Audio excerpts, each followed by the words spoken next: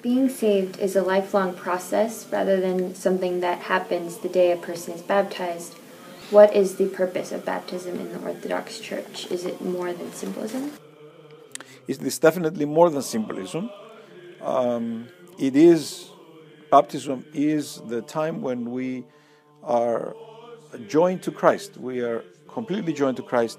We die with Him in the water, and we rise again with Him as He came also from the tomb. We become a new creation. We become a new man. We leave the old man behind. Baptism is a regeneration of humanity in the risen Christ. Baptism is our entrance into the kingdom of God, even in the here and now, and our empowerment to be children of God in a full way. And of course, in the Orthodox Church, from the very beginning, the Church in the early centuries, chrismation was done with baptism, after the immersion in the water, and chrismation is the gift of the Holy Spirit. So we give through the baptism and chrismation the fullness of grace, and then we also give Holy Communion immediately after to those being baptized, whether they're children or they're adults, and we give them the fullness of the grace that God gives us, with the prayer, of course, that they will remain in that grace and continue to live the life of Christ as they should, starting from now and heading for the kingdom of God. Now, salvation comes, of course, as a gift through this process, but that salvation has to be safeguarded by us by living a life according to the will of God. So if our life does not reflect the will of God, then there is no salvation even after we're baptized. You cannot get baptized and then go live like the heathen and do whatever you want.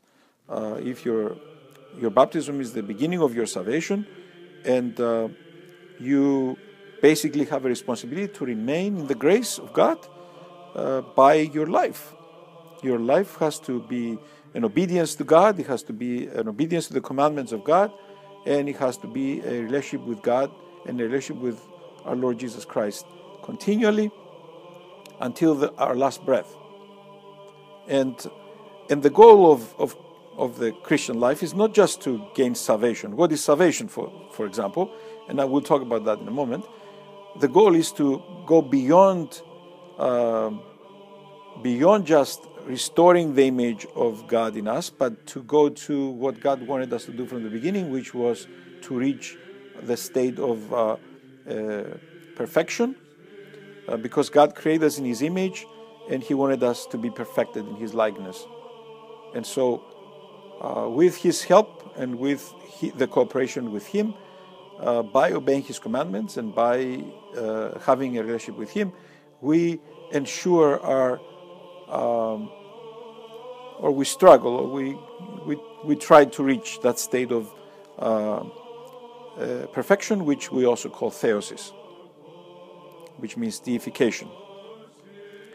So, let me back up a little bit now and say, what is salvation?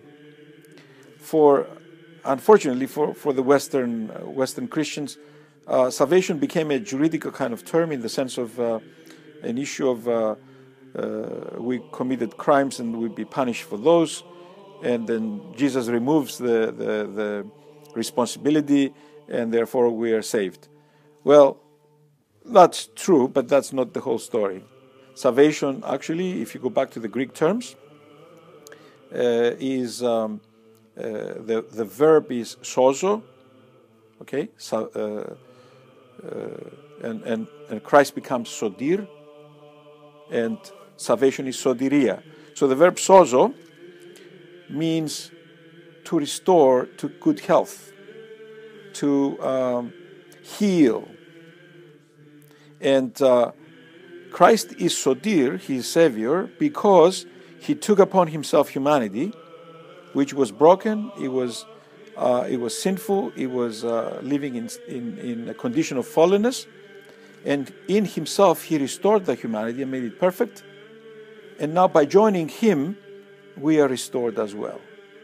So He allowed humanity in Him Well, he preserved it sinless, but he still allowed it to die on the cross, and then through the resurrection, he made humanity in himself perfected, like God wanted it from the very beginning, and he made humanity in himself eternal, and he defeated death and removed death from that saved humanity.